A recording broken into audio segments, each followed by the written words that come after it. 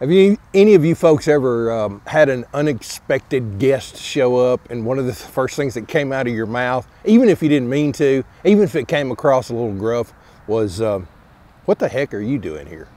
Why are you here?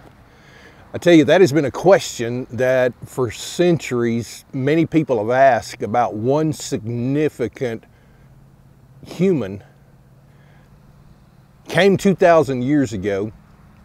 And even though they gave him a lot of flack, and many people ask him why he came, Jesus answers it real simple. I mean, we don't need to make this difficult. You know, it's taken the church about 2,000 years to mess up Christianity, the real Christianity. That's what I'd like to call it. And so I just want to nail those two questions down. Why, or that question down with two answers. Why in the world did Jesus come? It's pretty simple, you know.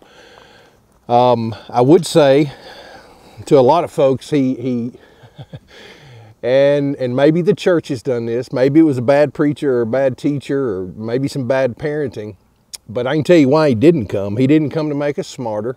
He didn't come to 100%, 100% to make us healthier. He didn't come to fix our mental health completely, fix our physical ailments completely. He didn't come to make us wealthy. He didn't come to just make us better people when it comes to taking care of other people. There's nothing wrong with any of that list that I just mentioned. The problem that we get into oftentimes is that is not exactly Jesus' words, right? And so in this talk that I do every week, we just want to get right down to the bottom line of what Jesus said. And he will tell us his own words why he came. The first reason he came was to fix our greatest problem. To fix our greatest problem. Now, a lot of people don't like to say this, and heck, there's even some churches that have taken that S-I-N out of their worship songs.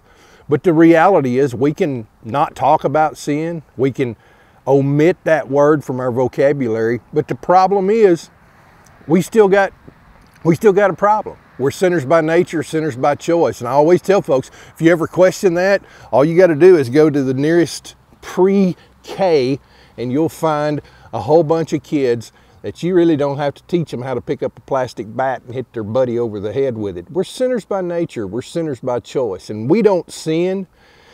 We're not sinners because we sin. We sin because we're sinners. And Jesus knew that.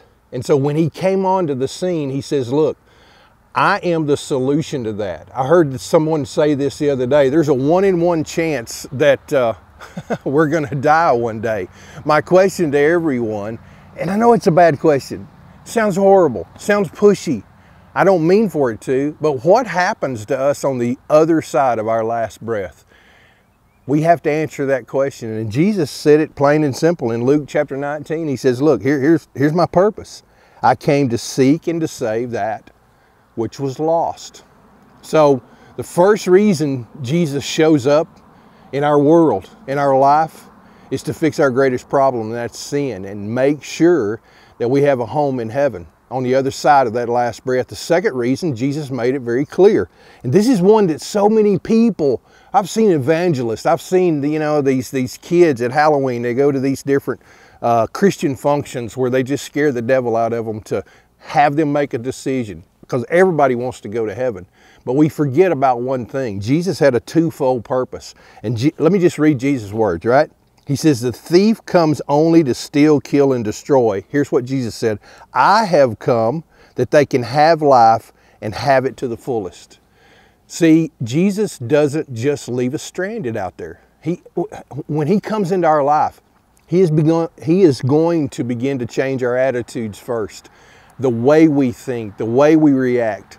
And as they say here in one of our programs at Crossbrand, Mending Fences, Jesus is all about not leaving us alone. That's one of the things he said. He said, I'm never going to forsake you. And in doing so, like our Mending Fences people say, it's all about the hurts, the habits, the hang-ups. And we are all prone to those things. Even the most seasoned believer has hurts, has habits, has hang-ups. And Jesus said, look, I'm going to help you with those. I'm not going to leave you stranded. If you're become a Christian when you're 30 years old, and you don't pass away until you're 80, can you imagine living all of those years without Jesus? Jesus said that ain't part of the deal. The deal Jesus made with us. He says, I'm going to come and fix your greatest problem, which is sin. That gets you into heaven. And number two, I'm going to come and I'm going to help you, and I'm going to transform you into a new creation, was his words, or the Apostle Paul's words later. So the bottom line is this.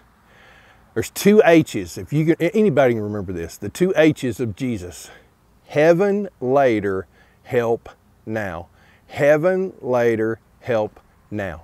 So I don't know if you buy into the bottom line, but you may be in a situation where you don't really remember that defining moment in your life when you invited Jesus to change your life. But don't forget, as simple as this may sound, it takes one conversation with Jesus to change your life. And today, I invite you to do that. You can do it simply, plainly, right now. I mean, if you're in a pickup, pull over. If you're on a tractor, pull over. And if you don't want to pull over, just reach out to him and simply say, Jesus, I got a problem. I know what it is. Please forgive me and please change me. That's the bottom line, folks. God bless.